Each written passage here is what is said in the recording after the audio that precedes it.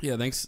Big shouts to Vince. He got me sick. Yeah. So how have you been for the past week? So basically, we filmed last week's This episode. is so bad for me right now, but like It's sugar free, bro. I'm looking out for you. I don't trust it. Yeah, it's probably not good. I'm drinking this because my throat was dry. Okay.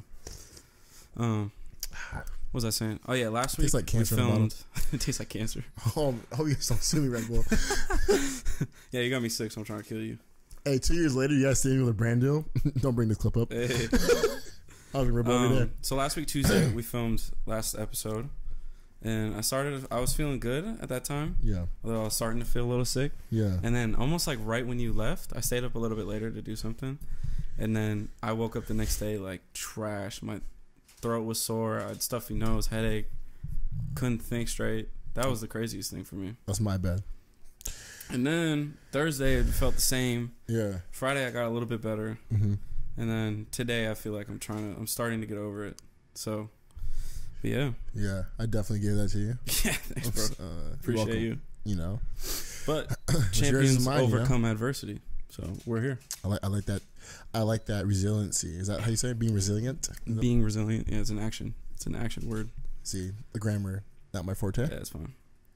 So we should start off with Lil Nas' album. Really, that quick? You texted me about it, so I figured you had a lot to say. I was wondering what you thought about it. I thought. So honestly, no. I thought about this today while I was driving. About like how I felt about the album. Mm-hmm. So I think there's like 7 songs, and I liked 2 of them. But the thing is I think he kind of did that on purpose, because there's like the 2 country songs, right? Which the Old Town Road, obviously, and then do you think the one with Cardi is like a country song? It had that vibe. Probably. Yeah. It was like country fusion. Yeah. So it was more of that like country hip hop fusion. Okay. And then he had the Panini song, which was a banger. That song is a banger. Panini. And that's like a hip hop song, like traditional, right? And then 2, like, yeah. And then the next song was like a rock song. Yeah. And then I don't remember after that, but I think he did that on purpose. Like, me too. He wants to bring everyone together. So I liked 2 songs. I'm sure a country fan liked 2 songs. Yeah. I'm sure the rock guys like 2 songs. You know what I mean? So there's a little bit of something for everybody. So I actually think it was dope. Yeah. I think I would say it's a good album, but it's a rare album where I like 10% of the songs or whatever.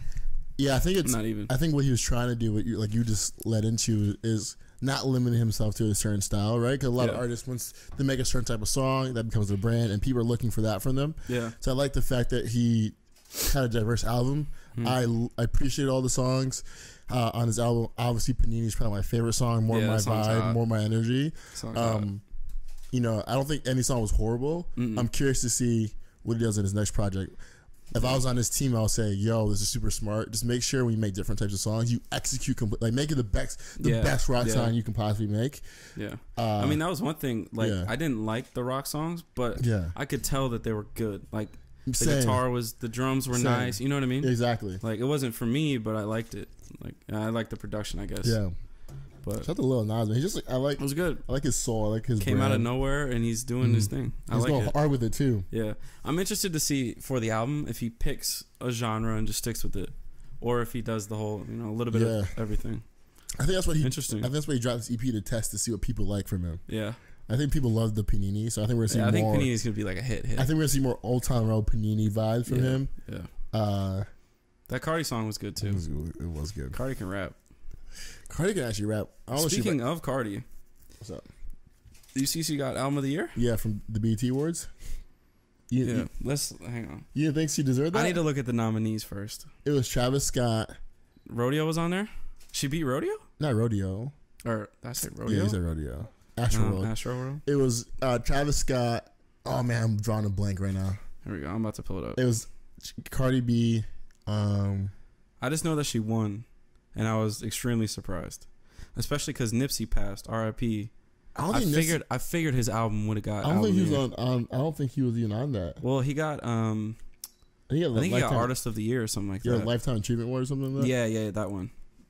I think I gave him that. Here we go. I forgot the nominees, but I know Travis Scott was on there for sure, and her. Jeez, there's a lot of awards. Hang on. Yeah, he got male hip hop artist of the year. Shout out to Nipsey, man. All right, rest in peace. I hope his family's doing well. Yeah, they're doing well. They're living healthy. Okay, so she beat Ella Mai. Yeah. I don't know if I said that right. LMA or LMI? LMA. I think it's LMA, yeah. Truth be told, I didn't really listen to her album. She beat the Carter's album, which surprises me because of how many people stan Jay and Beyonce. And she beat my personal album of the year, Championships by Meek Mill. Which was funny because I think Meek deserved the album of the year. I think Meek deserved it because of his story of last year. You know? Comes out of jail, drops a crazy project. But what did Cardi say in her? She said, numbers don't lie. 3 times platinum. I was like, ooh. Yeah. I mean, yeah, I don't know. She's such a brand. So I guess over those albums, I mean, and it's probably deserved. Astro World definitely deserved to win. I think that was one of like Championships deserved to win. Cause that was, in my opinion, that was Travis Scott's first actually finished project. Like he actually finished all the songs. Everything's been mixtapes. I didn't really. What was his debut album? Was it was Astro World his debut? Wasn't it like 90418 or something like that? Is that what it is? Or I think this was his second album because I think Days Before Rodeo. Rodeo was the debut album, and then Days Before Rodeo was that mixtape. Oh, I thought they all were mixtapes to Astro World, so maybe I'm wrong. I don't think so. Birds in the Trap, essential album. That's right. That was his first. That was a crazy album too. So I think Birds in the Trap and then Astro World were his two, and Rodeo probably his mixtape. Yeah, Days Before Rodeo. Yeah. I mean, I think Travis definitely deserved it, but I'm not gonna knock Cardi because at the end of the day, numbers don't lie. Numbers don't lie. And Cardi's just she really did go triple. And like I rap Cardi songs, so 2-year come up basically. Is that when Bodak Yellow came out like 2 years ago? Yeah, and then and she's just been hot ever since. And like, I mean, she has a good story. A Cardi verse on a song can really elevate it. Like, look at Lil Nas. She fit that song well, which is weird. I didn't expect that. Was that the song Money by Cardi? Hard. I wake up to that. I'm like, Cardi, what? It's a good wake up song. That's the alarm clock song. Yeah. I'm like, move is money. I love it. So I guess we should talk about the other awards. Let's talk about her baby daddy hitting the moves. Offset was. I saw a dance like that. Yeah, I saw a tweet that was like, Chris Brown has 24 hours to respond. Start doing celebrity dance battles. Yo, when he hit that neck thing, I was like, he doesn't want to smoke with Chris Brown, bro. Bro, are we gonna see celebrity dance offs? Can Offset really break it down like that? It looked like it. That choreography was good. He killed it. I was not expecting that. Yeah. Dude, I wish performances were more like that. Yeah, for real. Like too often you just see rappers like jumping left or right on stage. You know, I wish performances were actually like choreographed and like there was a set and all that. Can we talk about the Migos come up? Just like from nothing. And like for a second, right? Like so, congrats to the Migos. What's their label they're part of again? QC. Like I think they were the first act on that label. Yeah, right. Migos, and they have City Girls. They have Lil Yachty. They got Lil Baby on there. So like UK rap Stefflon Don is on there. Right. So crazy. So for the fact that they can build from the Migos up, as a group and all have solo careers, and still kill it, and then they're just killing the music industry right now. I think like you look at rap songs, like I think they probably have some of the most music out right now. Probably from the label. Commercials are everywhere. Yeah. So I've been wanting to talk to you about that actually. Do you think oversaturation is a thing? Because for me, I know that I don't get excited about Migos music anymore because I've heard it so much. Like they all dropped solo projects last year and an album, and they're on every commercial, and I feel like they're at a point where they're kind of oversaturated right now. So if I was them, I think I would just do features for a little bit. Yeah. And let people build up, drop some singles, and then drop an album. I just think they're dropping too often. Okay, so I from a fandom, right? It's good to miss people for a little bit, and then come back. At the same time, when you have a moment, it's like, how do you squeeze it out and like make sure you're getting the juice from the lemon, right? But on the back end, for the pure business side of a label, pushing records and selling records is your business, right? You're right. And since you're streaming, right, and it's not hard cassettes or hard CDs, like I feel like the label and their strategy is get the most numbers, get it while you're hot, and just keep getting more and more fans, get more and more plays. So from like a business standpoint, I love it. I think they have to be very careful though with the Migos or the headliner like what you're saying is like people might lose interest in them, and completely will like dilute their brand too much. Because I agree when they dropped Culture 2, right? Yeah. And then they had the QC mixtape, and they had all the solo albums, and then they had all the features. Yeah, like you get less excited. Every album had a Quavo feature, right? Yeah, you get less excited to hear it. I think from a business standpoint, it's smart just keep throwing songs out because because I'm sure it raises the was all performance fee too, right?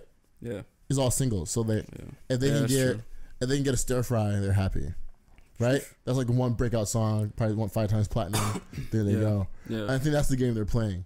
It's like they just want to shoot as much as possible and hope one goes in. Yeah, hope everything goes in. Yeah. Yeah, I guess. I don't know. I just feel like, at least for me, I don't get excited about Migos music right now. Yeah. And do they have the talent to have a J. Cole type of career or a Kendrick type of career where they can be quiet? As a group? Yeah. As a group, yes. As a group, yeah. I think if they split up, then no. But, I mean, you just got to think about that group, man. Like, and you think Offset can rap, Takeoff can rap, and Quavo can make a hook out of nothing. Yeah. It's just like a perfect dynamic, honestly. And maybe they're going to switch gears a little bit and move from trap and hype music and actually get like, I mean, Offset's last album, he had a couple bangers on there where he was actually rapping. Yeah, he was opening up a lot. So I want to see more of that from him. Oh yeah, I think in terms of rapping ability, I think Takeoff's the best. Or Offset, I'm sorry. Takeoff has bars too. Takeoff does. He has flow. He's flow. His flow is crazy. That's all him. Shout out 50 Cent. Yeah. You seen that clip of him roasting? Yeah. All y'all sound the same. Yeah. I don't know how they felt about that. That's funny. This is all niggas. Yeah. What else happened this week? Oh, NBA draft. We saw a lot of kids' lives change. Wow. In a blink of an eye. I watched Zion's little. Man, you see how humble he was? Yeah. I respect that so much. Give all the thanks to I his think mommy. what he was talking about too was special. He was like, or I think his mom said it. She was like, you know it's coming and you see it coming. Yeah. But until it happens, it's still hard to believe. And like, I think that's true. Yeah. Because you saw it on his face. Like, exactly. He acted like he had no idea he was about to get drafted. Yeah. The way he reacted. It was like, it must be surreal being in the. Because you grow up watching the draft, watching LeBron, watching everyone play. And he worked hard for it too. Yeah, he did. And then all of a sudden. Like his mom said, it's funny because they were talking about how she coached him. Yeah, I didn't know that. Yeah, but it's funny they were talking about how Zion and Ja Morant played together, and like I think they said high school, like early high school. Yeah, and how Zion wasn't even that good yet, and Ja wasn't even that good yet. Yeah, but it's like they still didn't give up, and they still worked and look, got to this point now. It paid off, and now they're in the league, instant millionaires. Yeah, instantly. Yeah.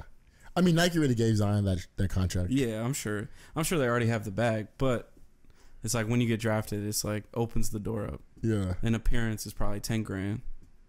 Any contract that they sign is over $1 million easily. Yeah. You know what I mean? The ball players get big money, bro. I just saw an article, Luan Dang. He has a $125 million real estate portfolio. For real? Good for him, because he doesn't even play anymore.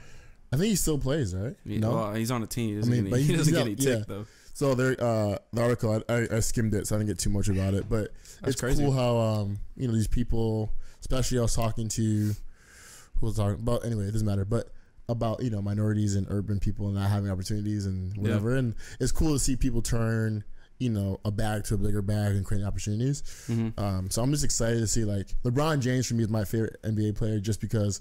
Yeah, we know. Sorry, just because of what he does outside of basketball. Yeah. And I think that Zion has that same DNA where he's really gonna create and do more outside. Yeah. And like since we're in a different age of social media and like you're so close to people, I think he's gonna have one, like he might have a bigger brand than Jordan one day if he executes. Yeah. I think it's a personality thing too, because some people just want to hoop. Like Kawhi's a perfect example. Yeah. He just wants to hoop. Exactly. So it all depends on how Zion's like built, if he wants to be a mogul or if he just wants to play, you know what I mean? Because at the end of the day, if you just play and you just focus on balling, you're set, your kids are set, their kids are set. Yeah. Probably their kids are set. You know what I mean? Mm-hmm. And the idea is like, okay, he made it to the NBA. So like, what is your, like we just talked about on the vlog, right? Is like, what it could be, don't taste the destination, is like, and what if he chased, because you can tell, like, all right, this is the way I look at it. Everyone in the NBA is probably the greatest players in the world, right? Some people's like pure goal was to make it to the NBA. Yeah, they make it and like they don't become star players, right? They're on the bench. They go team to team. They make some bags, whatever.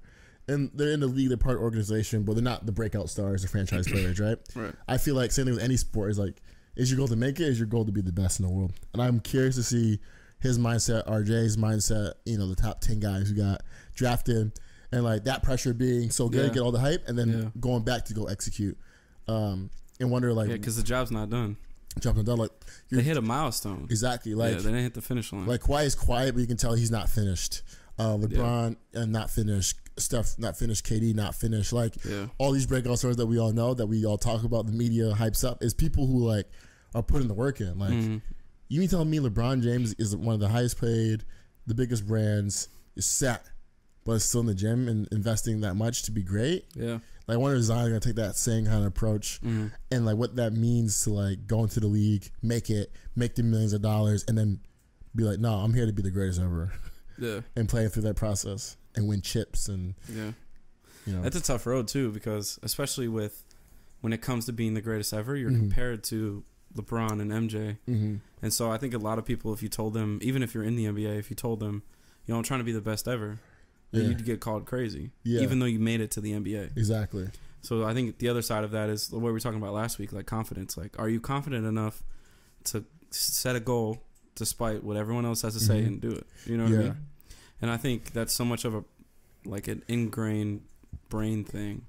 Like, it's not something you can develop. Exactly. You just have to have, like, almost foolish confidence in yourself. Yeah, to go for it, and then, like, have the willpower, maybe willpower, but the ability to like recognize what it's going to take. I think it's easier to say you're the greatest at something than like learn what it actually takes. Like, just to be good at something, or be like, what it takes to be consistent is hard.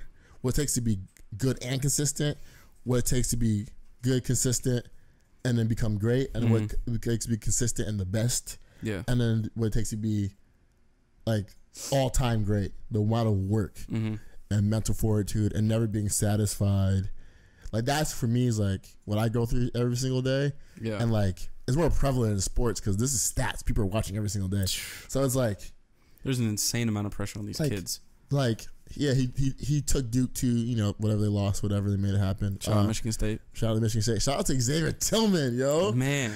Grand Rapids finest. Grand Rapids finest, yo.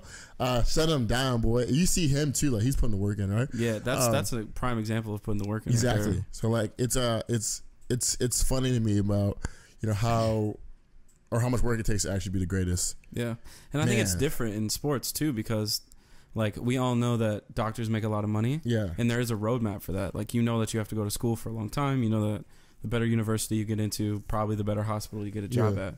But for sports, it's completely different. Yeah. You know, it's not like when you tell the school you want to be a pro basketball player, it's not like they're like, okay, you got to go to this gym for 2 years and then this gym. You know what I mean? Yeah. So that's, in my mind, I think athletes are entrepreneurs because you're working without a roadmap and you're betting on yourself. Exactly. You know? And that's just like, that's what entrepreneurs do. Like, exactly. There's no roadmap and you're betting on what you have. And that's what you can bring to the table and what your IP is. Yeah. Yeah. It's like interesting, isn't it? Huh? It's crazy. That's dope. Athletes are definitely entrepreneurs. And that's why a lot of them turn into that too. Yeah. Not only because of their financial capability, but because of the game. It's like forever being played. Yeah, I think it's a mentality thing. Yeah, and like, being so competitive naturally. Especially the guys that come from nothing. Like, LeBron's a prime example. We talk about him a lot, but it's because there's so much to learn from him. Like, he came from absolutely nothing, single family household, or a single parent household, and bet on himself enough and had that drive in him to become the second best, arguably the best player in the NBA history. Did you just say the Depending second? on who you ask. Second best right now, you mean of all time? Oh, second best of all time. Okay. Yeah. Second behind Jordan? Yeah. Okay. I said like arguable. Yeah. I don't want to give my opinion on that argument, but we'll just leave it right there. That's a different thing. But well, let me give my opinion because since you just said it. I know what your opinion is. I think you do, but you don't. I agree with a lot of people that I think being the best player, being the best at something is more than about the wins. It means like the whole thing. Yeah. Right? Like, that's what the greatest is. Muhammad Ali didn't have the best record, but then he made a lot of people want to box. Yeah, that's true. And I think Jordan is the greatest because that's actually a really good point. If LeBron didn't see Jordan play, he probably would have played football instead of basketball. So I give Jordan the greatest ever. Because not only did he win, not only was he good, he made people want to play the game. He made basketball cool. He made the brand. He made basketball cool. He made it for sure. one of the biggest sports in America. LeBron is now holding that torch, and that's why we see a player like Zion. Yeah. He's basically LeBron 2.0. Like you can't argue that. He's a big player. He likes to dunk. You know, he's aggressive. Quick, he's quick. IQ. You know? So, like, you get to see the effect. Yeah. It's like, oh, now we finally got another LeBron. That's why everyone's like, no matter what anybody says, right? Like, we don't like LeBron. He's trash. He's not like, no. You wouldn't care about Zion if you didn't care about LeBron James. Or he didn't. You right? So, it's I guess we wouldn't be prepared for Zion. You wouldn't be prepared for Zion. You know? So, because that's, at the end of the day, that's what everyone's comparing him to. But I think for me, like, picking the best of all time is kind of unfair. Because I just think it's just they're too far apart. Yeah, you know, I think the reason that we can say that Jordan was better than Kobe is because we actually got to see that matchup. Yeah. You know what I mean? But it's like, how are you going to compare people who never played against each other and who played a different position? Exactly. You know? Because there's nothing, like, it's just too hard to compare. Like, they played against different teams, so how can you compare who was better? You know what I mean? So they're the GOATs. Yeah. And then Kareem's a GOAT. There's a lot of GOATs. There's a lot of GOATs. You know? And I think the LeBron over Jordan thing will be discussed until we die. Until we die. And who knows? Maybe it'll be Zion. Some people have seen them both. You know, some people lead to Jordan, some people lead to LeBron. So yeah, I think it's just what you grew up on. Yeah. You know, we watched LeBron growing up, so naturally we're gonna pick LeBron. Yeah. And all our parents watched Jordan, so they're gonna pick him. Like, boy, Jordan was bad. Yeah. I used to always about Jordan. That's why I gave him the credit. Yeah. Being lit, being hungover. I think, like, I don't know, going to the club or the casino and then dropping 60, that might make you the greatest, bro. Because LeBron be going to sleep early, he be working out, like hanging out with the kids in the morning, with the kids and stuff. Like, he's really doing the right thing. He's the family man. He's a family man doing great. Like, Michael was at the club, bro, and like pulled up and put 60 on you. Like, he might be the GOAT, bro. Like, I don't know. Like, he'd make $1 million at the casino, and then make $1 million on the court, and then dip. Like Jordan's shoes, like, I mean, people die over those shoes, literally. So he might literally be the greatest ever. Yeah, I think it's a never-ending argument. I don't think anyone's, like, I shouldn't say anyone, but like the fact that people die over those shoes, kind of like is a testament to his greatness. Yeah, which is bad. Like, we shouldn't congratulate him for that because I think it's stupid, but it's just funny though. It is true though. I mean, yeah. I think it's interesting how Jordan has the shoe brand has stayed relevant in the fashion game for so long. Especially in the era of we get bored of things so fast, you know. But I think like a pair of jeans and some Jordans, it will never go out of style. You know, it's just interesting how he did that. Shout out to the urban community. Shout out to Nike, bro. Maybe it's just the nature of the shoes are just dope, and that's it. I mean, that's it. And like, you want to go down to the science of what like black culture is American culture, and American culture, the American consumerism drives the world. So yeah. If you go down to like the basics of like Nike being that big of a brand, a powerhouse, and Jordan technically being their like marketing arm to get people to buy more Nike products, but also develop a cool shoe that people actually want to wear. Like, the science of it makes sense, right? Like the fact that like a Jordan shoe and Jordan the brand is so ingrained into the hood mentality and urban culture, and like that's what's hot right now and what's been hot forever. It's been hot, yeah. Like, that's what drives the brand.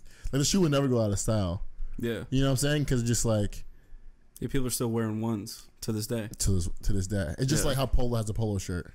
Right. It's like things like that. Like... Yeah, that's a good point. Every big brand, like how Apple has maybe the iPad or the iPhone, whatever you want to say. Like, everyone has their hot product that like the world wants and the world wants to buy. Yeah. And that's what makes it the thing.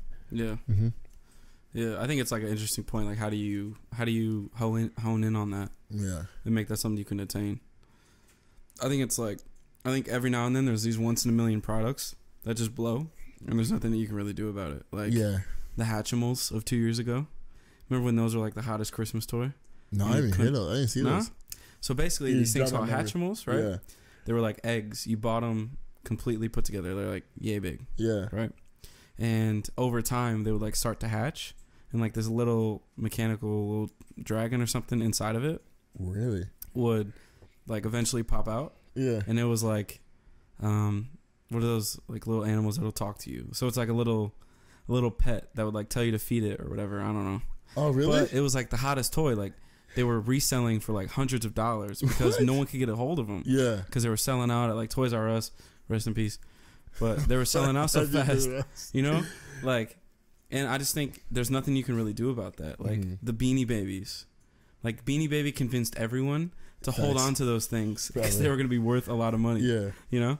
And I just think that's more luck. Like, I don't think there's anything you can really do about that. Yeah, no. Like, there's always going to be a product or multiple products a year that just take off. And there's nothing you can do about it. Like Yeezys. When they first came out, those things were reselling for thousands. I heard a leak of one of Kanye's songs, and he was talking about how they did it with no logo. He had a line like, "Yeah, Yeezy did it with no logo, bro." Did he make a diss track towards Drake on that song? Yeah, he did. Yeah. What was the line? Do you remember? I'm paraphrasing, but that was one of the lines. I don't think Drake wants beef over there anymore. I think he's done going at them. You think so? I think Pusha T ended it. You think so? What's he gonna do? I mean, yeah. Like what?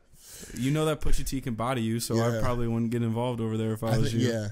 I don't know. I like his line. He's like, he's got hot because it told on me.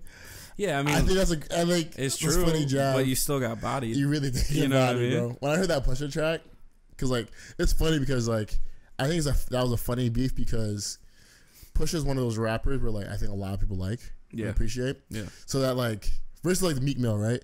Like Meek Mill, some people like him, some people don't like him. So when he went after Drake, especially at the time, I think when he went after Drake, it was easy to be like, "Oh, Meek is trash," la la la. And plus, he didn't respond. Back to back, right? And he didn't respond. I mean, Drake was getting him hits. But my thing was like, I think when you listen to was back to back like the diss. Yeah, but I think when you listen to that, I think that's a beatable track. Yeah, like I think if Meek wanted to, I think he could have killed him.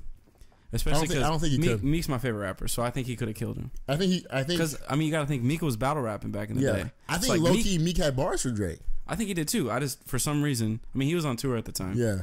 But I mean, I don't think that's an excuse. You're a rapper. Like, is that your girl tour or your world tour? Like one-liners. Yeah. Hitting them. But that's what I'm saying. Like, I think it was a beatable diss. Yeah.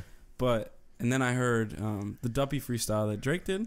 And I was like, okay, like, he's bodying Pusha. I was like, this might get interesting. Yeah. Because if you would have asked me before, like, who would win between the two, I'd be like, all right, Pusha's going to kill him. Yeah. Because Drake can't rap like Pusha can. Yeah. But I heard Duppy and I was like, okay, the beat was crazy. The bars were crazy. I was like, all right, this is going to be a good beef. And Pusha did have unfair advantage, though. And then Pusha just... He had Kanye Pusha beats. Killed him. Yeah, he had Kanye beats. Yeah. So, like... But the dude who made Duppy was the same guy that made... whatever, A Story of Adidon. I think. If I remember right. Really? I think he got the same producer. Yeah. Crossing lines over here, not loyal, yo. So it's like he didn't even get a Kanye beat, which would have been unfair. And I think he probably recognized that. Well, the beat started from that first track, right? That he dropped off of... which was a Kanye beat, yeah. Was a Kanye beat. Yeah. Man, Pusha was hard, yo. And then Drake, whatever decided, Drake thought he wanted smoke. And then he got... I would have paid anything to see Drake respond. I wanted him to respond again so bad. That guy who like helps him navigate his career... Prince, Jay Prince? Yeah, Jay maybe? Prince or Jay Prince's dad, whoever. Something like that. Or I think Jay Prince's dad and Jay Prince Jr. But the dad, whoever, was like kind of saying, we don't need those kind of problems. And I think it's because it'll get outside of rap. Yeah, especially when you bring family into it. Bring family into it and like, you know, push they would have boxed or someone would have got jumped. Yeah. Well, I saw like a video like Pusha's doing a show in Toronto. And they made a scene that like Drake sent goons, but then like Pusha's goons messed up. And then Pusha tweeted like, Drake, like your boy's in the hospital. He's in critical condition, bro. This is not you.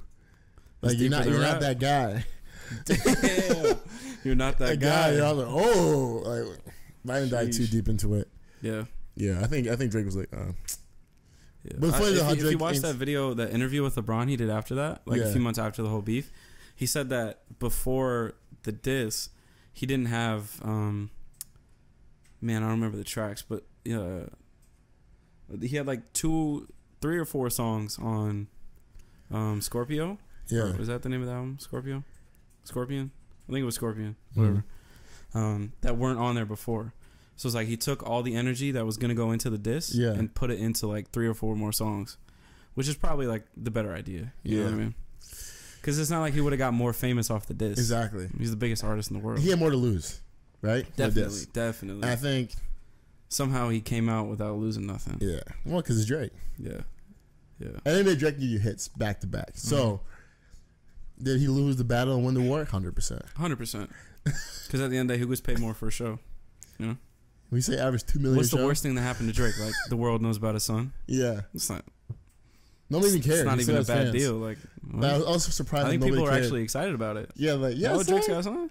Well, I'll be so mad if I was Adidas that Pusha ruined the bag. Yeah. What? Drake had a whole line coming. Oh, man. Kanye gotta be so weird, bro. Imagine Kanye, Yeezy, and then a Drake collab. Adidas would have been on top. Well, it'd be the death of Nike, bro. 100%. It would be the end. It would be the beginning of the end for Nike. 100%. I think you have to understand the would influence. Have put Adidas above. You have to think. You have to think about influence for a second. You have two of the greatest artists in the world. That pull alone. Yeah. Right. So like, people join Nike because they saw what they did with Jordan. That's where you go to Nike from a business perspective. Yeah.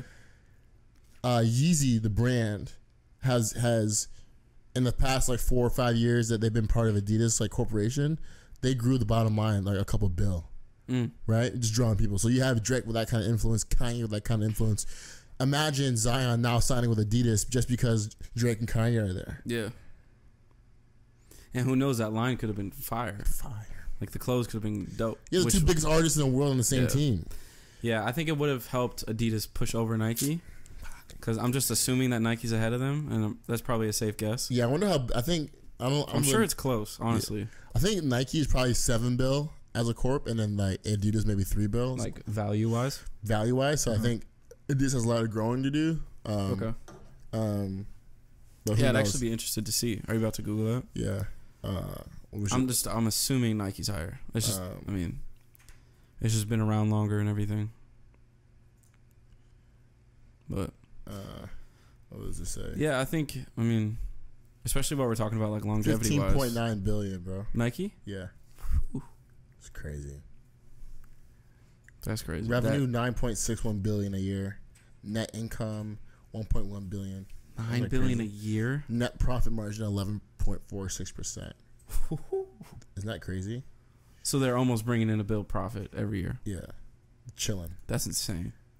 That's why they got so much for LeBron. I mean, yeah, they're like that's why they gave LeBron $1 billion.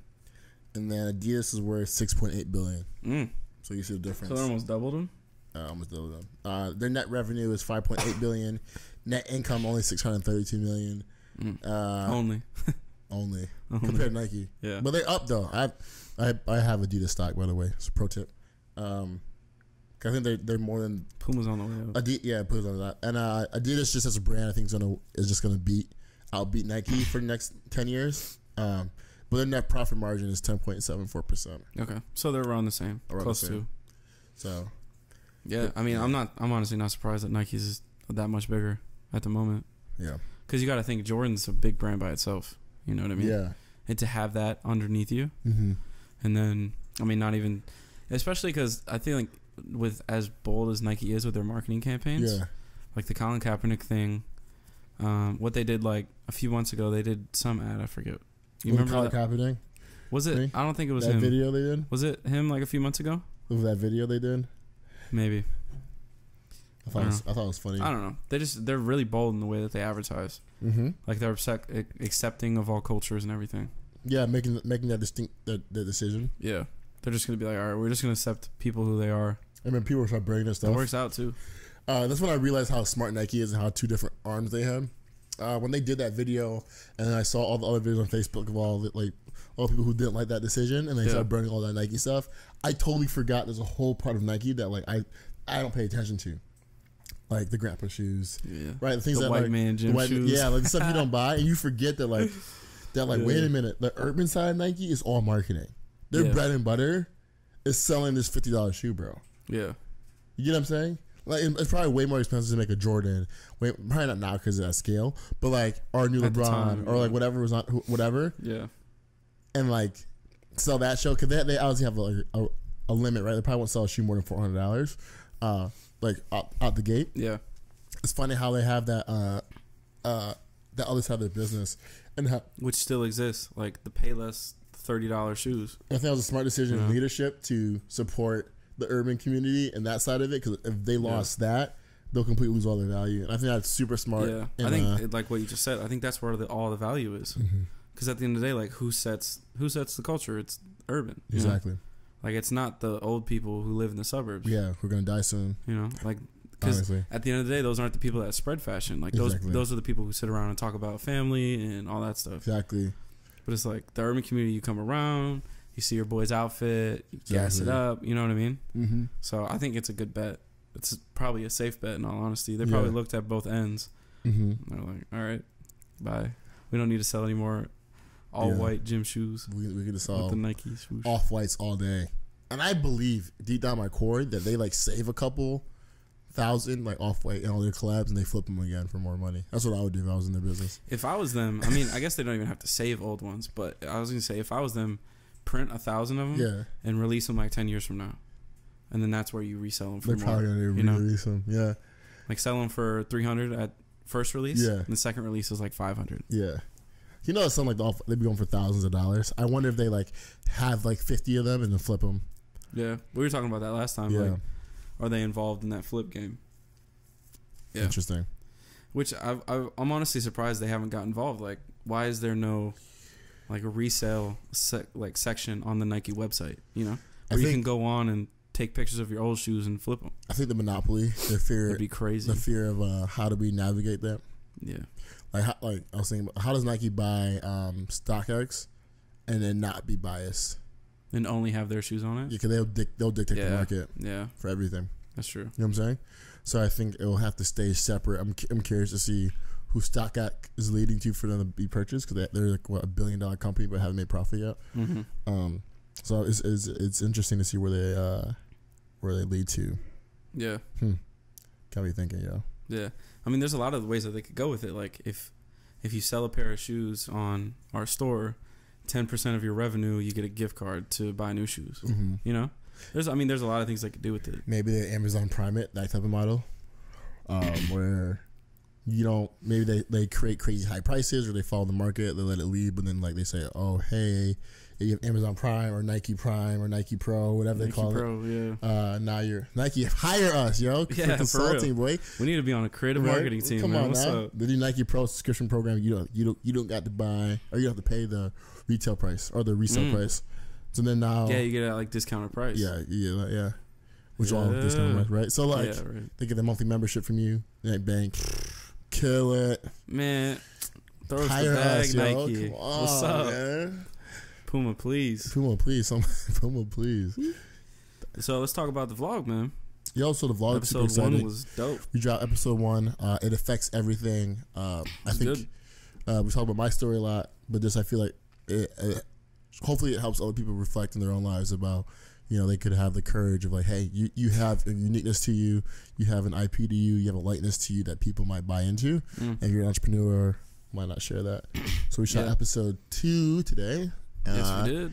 And we just kind of talked about the idea of building Rome and what it could be. And I think that conversation was what I get super passionate about, hey, chase what it could be, chase the possibilities, man. And see what happens. Yeah. You're not limited to anything, you know, especially when we're so young. And even if you're old and you're young in your journey, I don't know, just chase what it could be. Yeah. I think it was good too because you got to see a little bit of your background that people might not know about. You know? Saw the place where you grew up. Exactly. All the pictures of young Vince. Yeah. You know what I mean? There's a lot of stuff and plus people eat that stuff up. Yeah, so it's my mom for me to star in that episode.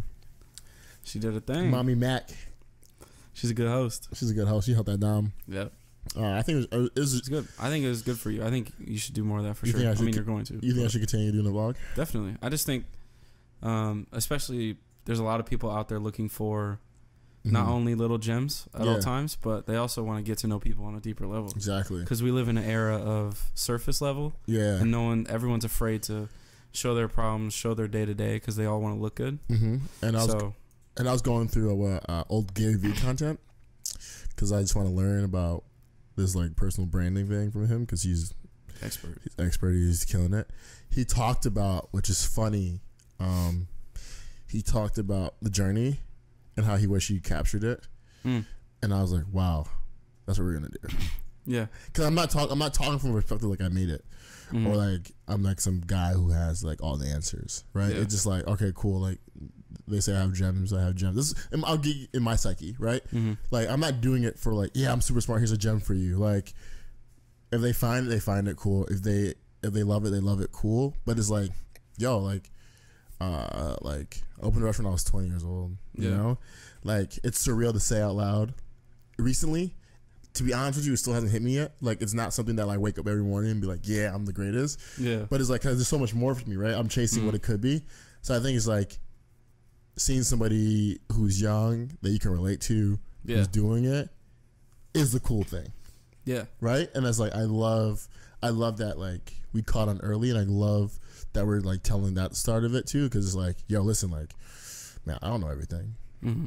You know, I'm just learning, and like we don't know what's gonna happen 5 years from now. Right. Right. It's just cool just to see what it could be, what it could turn into. Right. Yeah, I mean, especially like being honest, like let's say the vlog doesn't ever like really take off. Yeah. For you, it'll be something to look back on 5-10 years from now. Be like, yo, like look at me, wow, I'm being dumb here. Like I'm definitely about to make a mistake right now. You know? And then you can look at it that way. Mm-hmm. But I mean, I think for me personally, I just liked watching it. And you know, like you said, there's gems and everything, and get to know people on a deeper level. You know, I was thinking about it though. 6 years ago, I graduated high school. I was 17, 18 years old. 6 years ago? I think it was 6 years. Already? Maybe 5. When was 14? That's 4 years ago. Ooh, 5 years ago? 5 years ago. Almost 6. So, you know, I like... Time flies. Man, I barely graduated high school. So, like, for me, barely graduating high school. Yeah. For me, then to do other projects, make that successful, then leading into a restaurant, making that successful, and to this moment right now. Yeah. Like, that's the journey. Mm-hmm. That's what I want to show people, like, what it could be like. That's what inspires me to wake up every single morning, because it's like, man, like, imagine if I listened to people, dude. God. Like, I think I said this before, but, like, one of my good friends wrote on my graduation thing, I can't believe you did it. Who would have thought you would be here? Graduating? Yeah, at my open house. So things like that, like, I remember, and they're building blocks for me, right? It's like, okay. Who would have thought that? I'll remember that. You know, like me even opening up a restaurant in where I went to high school at, like another kind of like, I used to skip school because I hated it so much. Boom, open one right across from it. Mm-hmm. So it's kind of like surreal, like, that's deep. Yeah, right? Yeah. No, it means being real. So it's, I was listening to a Jay-Z reference song. He's like, I dropped the first album, you guys lamed out on me, right? And I feel like that's my kind of story with my, like, people think that, like, a lot of my friends come to my restaurant. But like you said, when you were in the vlog, like, you'll see who's actually with you when you start small. Yeah. Right? I didn't go do some downtown, did some big multi-million-dollar thing, because that's not where I was at. Right? So, like, I had a little bit of money. I did my little thing. Started super small. Yeah. You know, they say you dropped the second album, and they went crazy. So, like, now when I do my second project, my second restaurant, my whatever, like, it's with the intent to go crazy, because it's like, you guys saw me execute the first time. Yeah. So it's like... then you'll realize who's not really with you. I remember good news. This was freshman year. I was part of Global Tech. And wow. Shout out to Global Tech. We had the computers, I completely forgot that was a thing. Yeah, bro. If I didn't do Global Tech, I don't think I'd graduate high school. Because I feel like... We should probably explain what that was. Global Tech was this testing program using computers and technology through high school without doing the traditional wave, I like to say.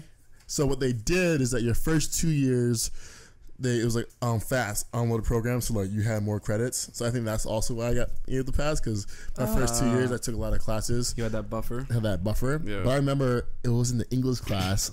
I'm forgetting her name, but I remember like one day for Good News or something. I was like, yo, I had a dream. Yeah, I was like, yo, I want to be a billionaire. I think I said, or like I'm gonna be successful, and like everyone busted out laughing. And then I was like, huh. It's got quiet after that. Put that in the mental notes. Yeah, put that down. So like, it's and money's never the goal. It was just like, I had a dream. I just believed it, and like every single day, more and more, I'm realizing that like I'm getting more and more confidence in like who I am and where we're gonna go from here. So I was just like, man, just looking back, and what sparked that was you know, Facebook does the memories. Yeah.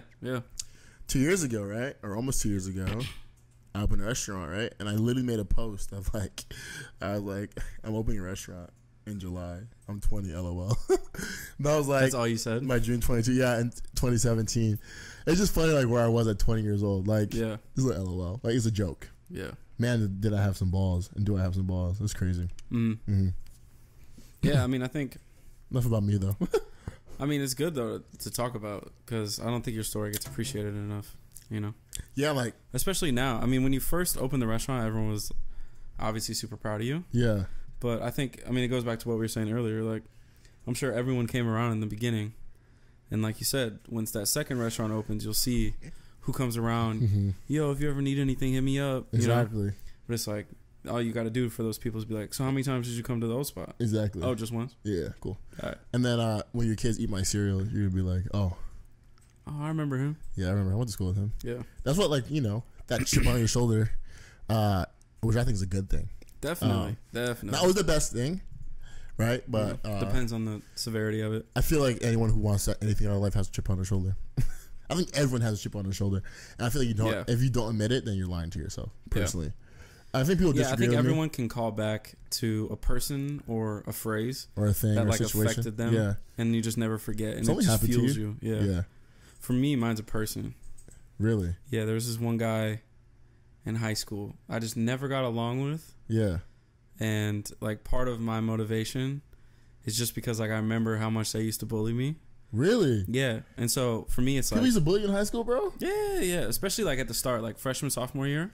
Yeah, you told me this because I hadn't come into myself yet. Oh, like I hadn't really blossomed. Air quotes. Are you gonna drop some names right now? No. I think you should put them on record. I won't drop names. No, because I want to have a conversation with that person down the road. Okay. And be like, yo, just so you know, you fueled me. You know, and there's people that fueled me on both sides. Okay. Like, I definitely have names in my head of people that positively fueled me and like gave me confidence.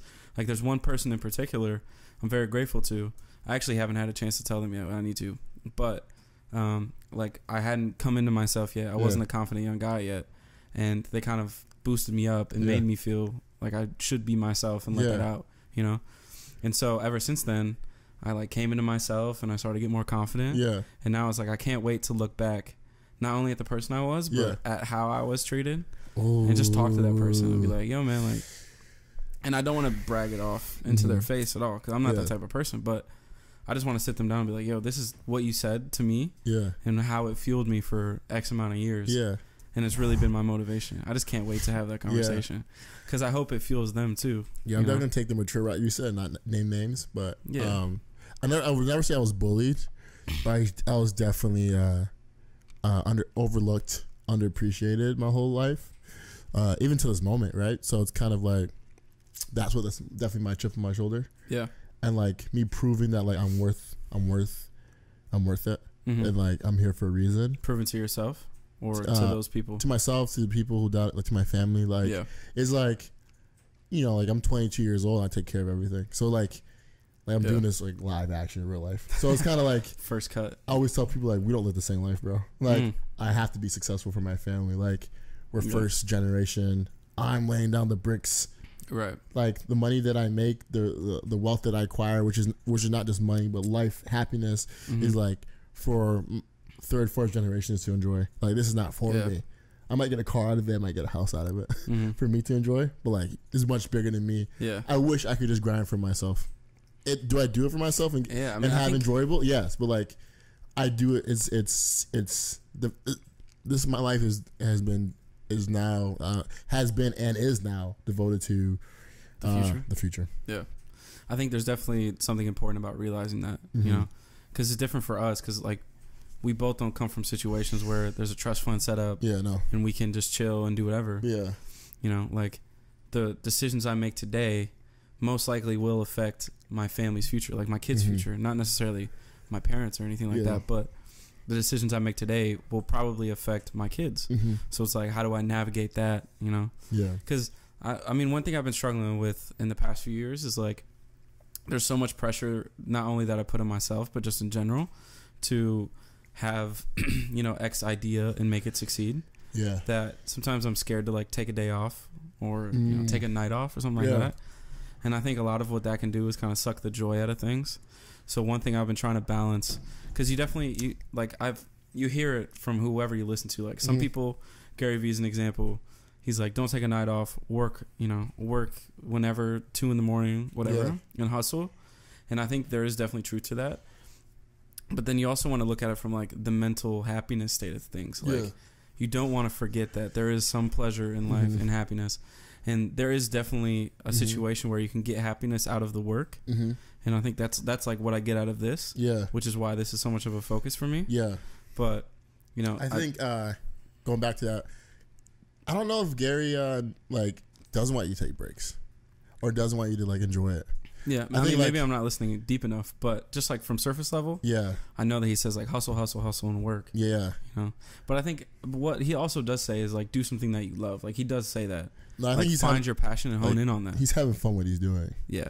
So like I feel that's what I'm saying. Like so like for me, this is fun. So I enjoy working and take like dedicating a week to focusing on this. You know what I mean? So I think you're living what he's what he. I think and hopefully what he. I don't never met him. Yeah. But what I take soon from what I mean too when I tell soon come right. What I tell people too is like, man, you gotta. But oh man, do I struggle with being anxious and wanting things now and not think? I struggle with that. You should take the Enneagram.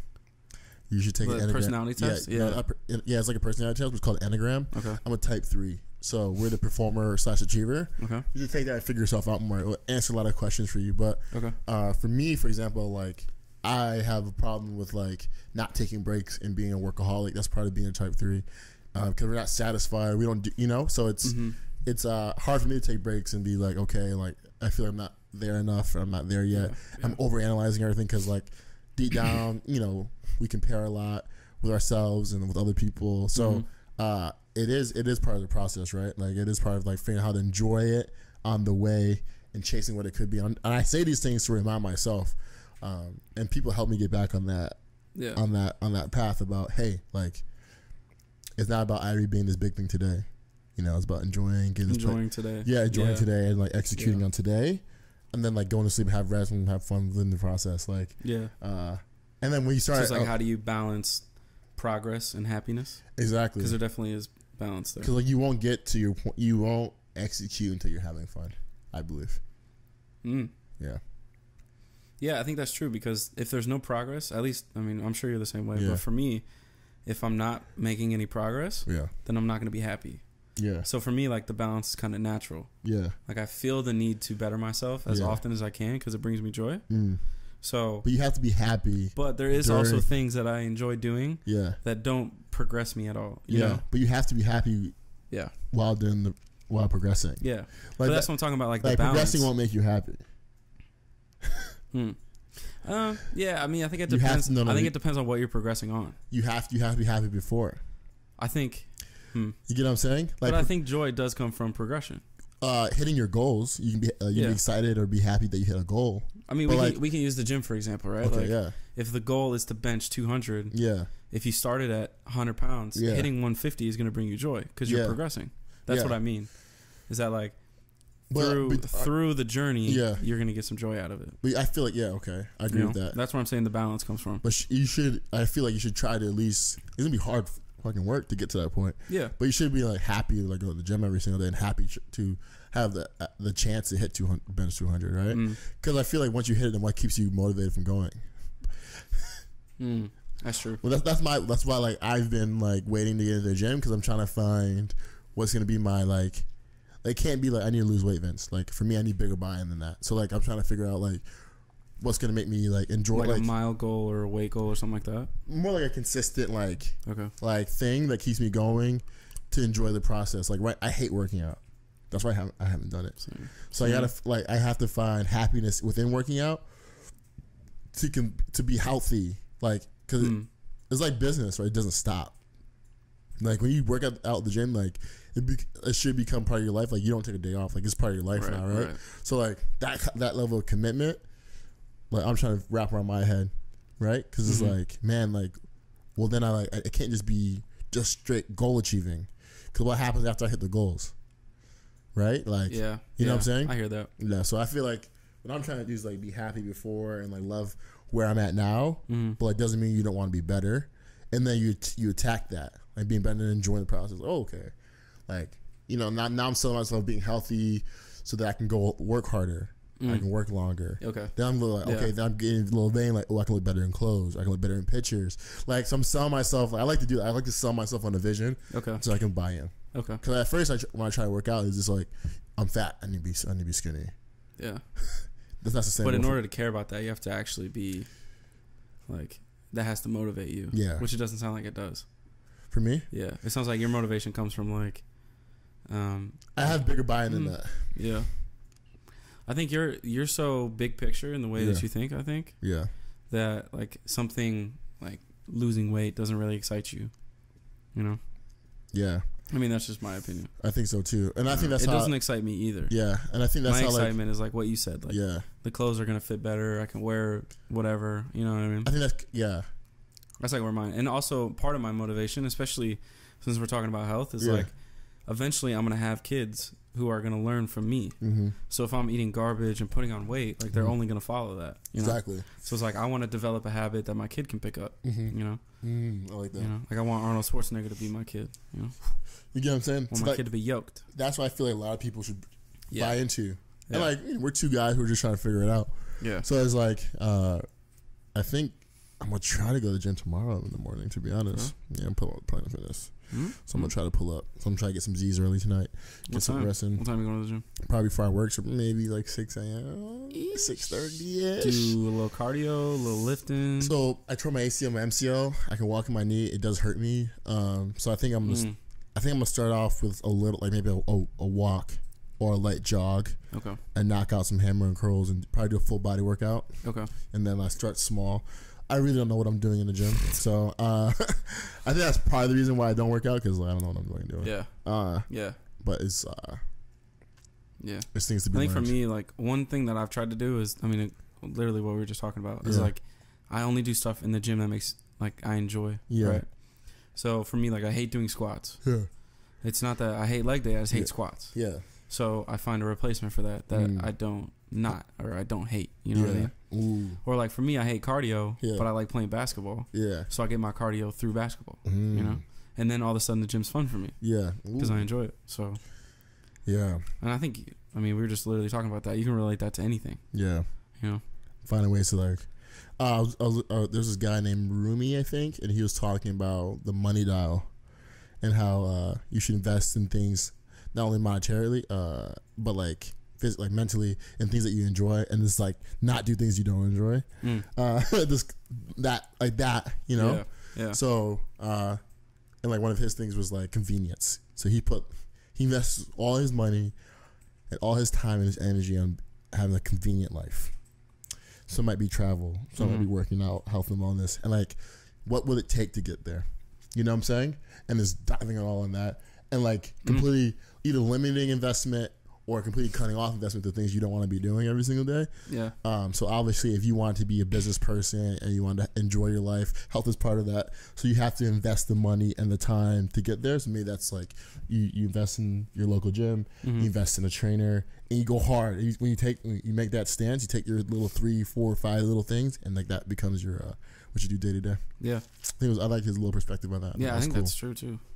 Yeah, like, it's all about what you focus on. What you focus on. Something we talk about a lot, for sure. For sure. Is there anything we missed? I don't know. I think there's a lot of gems in this episode. Yeah, we've been going for a while. Have we? I don't know. It was 9:18. When did we start shooting? I didn't even check. Shout out to Porsche 918. Dream car. Random. Is that really? Yeah. Are you a car guy? Oh, am I a car guy? Yes. Yeah. So I feel bad at this because I want to help save the earth, and I feel like I'm gonna get so much flack for this later in life. I'm gonna have cars that are gas guzzlers.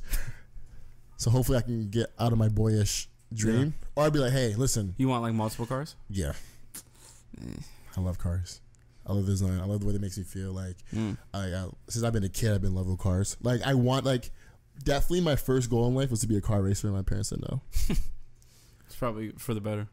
Yeah, even to you've driven with me, right? Have you been in the car with me? Been in the car with you driving? Yeah. Have you? Yeah. I like to go fast. Yeah. I think so. Yep. 100%. So, you treat it like it's a race? Yeah, 100%. Sure. So, I just love going fast. I love cars. So, that's really my thing, 100%. Okay. I'll have an absurd collection of cars one day. Yeah. I'm not there. Yeah. Which is well, weird it's fine. too. You have your own thing though. Yeah, my dad worked in the car industry growing up, so I figured. I think if anyone looked at my life, they would have bet that I'd be into cars. Yeah. I just never got into it. Yeah. Ever. You're a different thing. I think me is like I just like to travel. Yeah. I think I'm not even really too sure of like what my thing is. Mm-hmm. Like what's my spending on? I don't even know. Yeah, I like traveling, but like I'm a little bougie. I'm a food guy for sure. Yeah. So food. Most of my money goes to food. See? For sure. So you might spend like a lot of money, expensive dinner, expensive. Travel and food, I guess, go hand in hand. Yeah. Crazy experiences. I like to travel, try new food. Yeah. My top 3 would be cars, food, and then third would be experiences. So travel, but like I guess experience is a good way to put it. Yeah. Yeah. But if I travel, do you like concerts? Yes and no. I haven't been to very many. Me either. To be honest, I have really bad luck with concerts. Really? So yeah, every time I try to go, something else happens, so I can't go to them. The ones I have been to, like I think I'm like a half and half between extrovert and introvert. So when I'm in a concert, like world, get that liquid confidence in you. Yeah, like I just don't like being touched like that, and like I like being around like feeling I'm in sardine. Yeah. Right. Yeah. And I don't know like why I don't like it, but like. It's a different feeling. It's a different feeling. To be around all those people. Yeah. So I feel like if I go to a concert, I want like a skybox or like something weird. Something bougie. Something bougie. Yeah. But also speaking like of concerts. Yeah. That's what it is too. A few weeks ago. Oh. My man Dave, UK artist. Yeah. Announced his America tour. And where's he coming to? Chicago. Are we going? 100%. I got 2 tickets. You got 2 tickets already? I got 2 tickets. How much for the tickets? $12 a piece. What? Dirt cheap. $12 for that? Dirt cheap. That's why I seen them and I bought them because I figured they'd sell out instantly. Yeah, I'm sure they're already sold out at this point. $12, yo? I was like, 12? Really? In Chicago? Like, damn, so I got an extra ticket if you want to make a fun weekend in Chicago. We're going. That should be lit. Tell me the date. It's like September something on a Friday, I think. I'll let you know as I get closer. I'm there. But I was like, look, so I don't know how many times you're going to come to America, so I got to go. A Dave concert, you have to be in Chicago? Yeah. I don't know if it'll be interesting to see if Chicago's on the vibe. You know? It'd be really interesting to see. Not every city knows about the UK team. Yeah. You know? Maybe, but if they're in Chicago, I mean, they picked on it out. Well, we got to go to a London music festival. We have to. And just see them all at once. Like every UK artist that we like. Just all out. You know how crazy of an experience that would be? I'll freak out, dude. We'd be like out of our element in a different country. Dave, bro, I love you, bro. Like, you already know. I'd be fanboying everywhere. Yeah, bro. Yo, Huncho, let me get a picture, bro. Yeah. Let me get a picture. Well, picture. Nah, to be honest, like, I think if I actually got the opportunity to talk to one of those guys or like see him, I think I would just have a conversation and be like, me too. I'd be like, I think the first thing I would say is like, isn't it crazy how you are like 12 hours away from me, half a day away from me, and yet I'm able to absorb your music and like it? Yeah. We're in completely different cultures. Isn't that crazy? I would just like say that to him and see how they'd respond.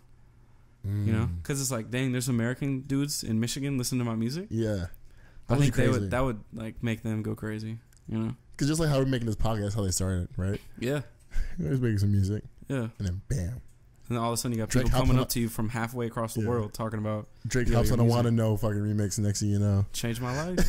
Changed my life. That Drake feature. Drake changed the game. We talk about that too much. Give him his props. Well deserved too. Well deserved, man. Yeah. Man. Well, right. Should we wrap it up? Let's wrap it up. It's episode 4. 4. Thank you to everyone who tuned in. I think I haven't talked to you about this, but I think guests are on the way. Yes, on the way. I think we've established who we are. I think probably a few more episodes of just us, and then I think next step's going to be bringing in some guests. I've got a list of people that I think would be interesting for us to talk to, and I think it'd be interesting for you guys to hear. Mm-hmm. So when that comes, it'll come. Yeah, episode 4. 4. Catch y'all later. Peace out. Peace.